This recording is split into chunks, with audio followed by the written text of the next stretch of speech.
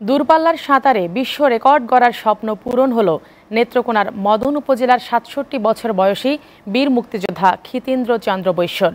তিনি শেরপুরের নালিতাবাড়ির ভোগাই নদীর ব্রিজ থেকে দেওয়ানবাজার ঘাট পর্যন্ত টানা ১৮৫ কিলোমিটার নদীপথ পাড়ি দিয়ে এ রেকর্ড গড়লেন। নেত্রকোনা প্রতিনিধি দেবল চন্দ্র দাসের প্রতিবেদন, জানাচ্ছেন সাজিয়া আক্তার। নেত্রকোনার প্রত্যন্ত এলাকা মদন উপজেলার জাহাঙ্গীরপুর গ্রামের বাসিন্দা ক্ষিতেন্দ্র চন্দ্র বৈশ্য।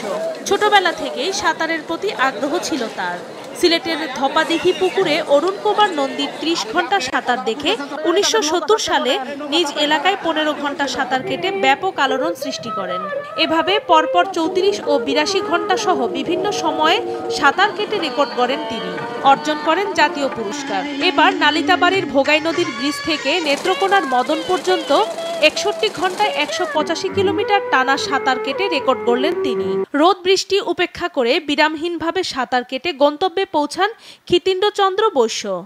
প্রশাসনের পক্ষ থেকে তাকে সংবর্ধনা দেয়া হবে জানিয়েছেন অতিরিক্ত জেলা প্রশাসক। এছাড়া বিশ্ব রেকর্ড হিসেবে গিনেস বুক অব ওয়ার্ল্ড রেকর্ডে লিপিবদ্ধ করার ব্যাপারেও চেষ্টা করবে জেলা প্রশাসন। আমেরিকার সাঁতারু ডায়ানা নাইদের ২০১৩ সালের কিউবা টু ফ্লোরিডার ১৭৭ কিলোমিটার দূরপাল্লার সাঁতারের বিশ্ব রেকর্ড ভাঙতে গত ৩ সেপ্টেম্বর সকাল ৭টায় শেরপুরের নালিতাবাড়ি উপজেলার ভোগাই ব্রিজ থেকে সাঁতার শুরু করেন।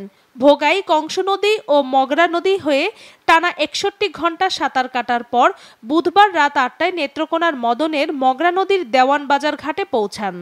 তবে তিনি শারীরিকভাবে কিছুটা দুর্বল হয়ে পড়ায় তাকে স্থানীয় একটি ক্লিনিকে ভর্তি করা হয়েছে।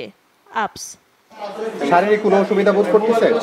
এখানে হলো কি, এখানে ঘষা লাগছে পানিতে, কাঠ টাড়িতে ঘষাটা চলতেছে। SATV news desk.